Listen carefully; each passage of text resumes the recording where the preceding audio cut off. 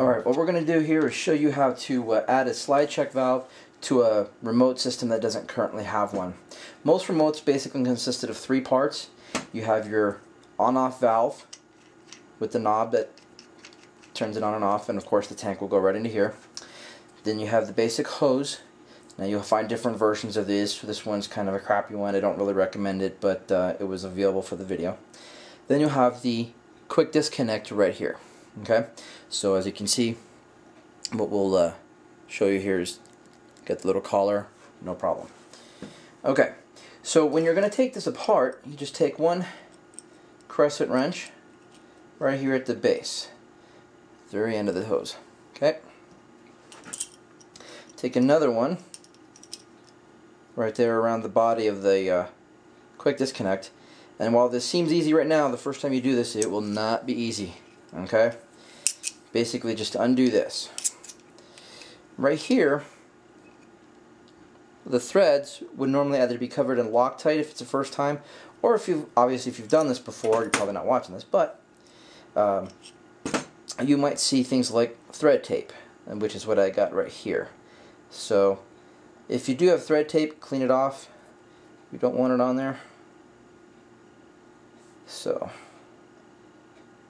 you snag that little bit off. It still wants to be a pain. There we go. And we'll just throw that away. Okay. So now I have my hose and my quick disconnect. Alright. So what we're going to show you here now is the slide check valve. A slide check valve consists of one of two different ways. One is basically just the basic body with the inside hosing or body, and then the slide check sleeve. Okay, that's what actually turns it on and off. Now some of them will have an integrated quick disconnect like this one does, or some of them will have a quick disconnect separate, and some won't have the quick disconnect at all. You're going to use the original. Okay, once we have that, we'll take some thread tape or plumber's tape or Teflon tape, whatever you want to call it these days, and cut a short distance off, basically enough to wrap it around 2 or 3 times. Okay, and when I do this, I actually want to set it so that I'm wrapping it the same way I'm going to be screwing the body on of the slide check on. In other words, clockwise. Okay, so we'll wrap that all around 2 or 3 times or so. Don't have to be exact. I'm going to smooth that out. Now at the top, you can kind of see that it's a little all covered in. Let me get you a closer look. Okay, so what we're going to do is we're going to take that up and move it aside. Make sure it does not get inside that hole. That'll block airflow and cause crap to go through your marker. That won't make it run very well.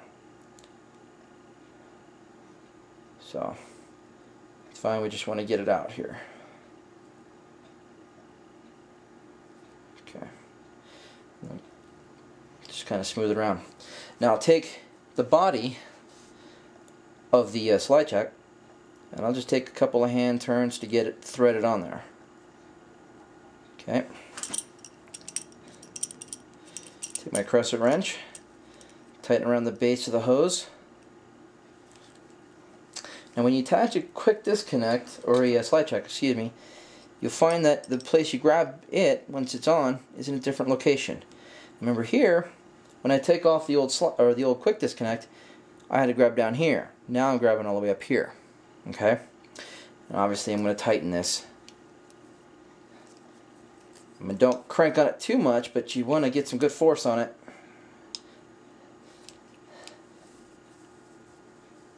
And that'll work. Okay. Now, if your slide check did not come with a quick disconnect pre-attached like this, you'll just have another threaded section right there.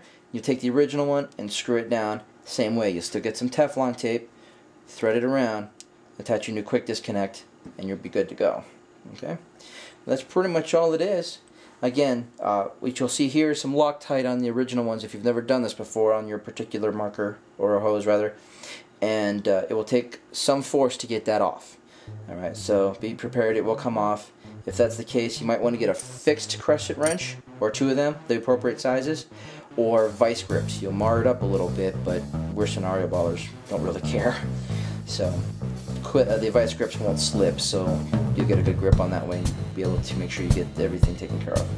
So, alright, hope that answers your questions.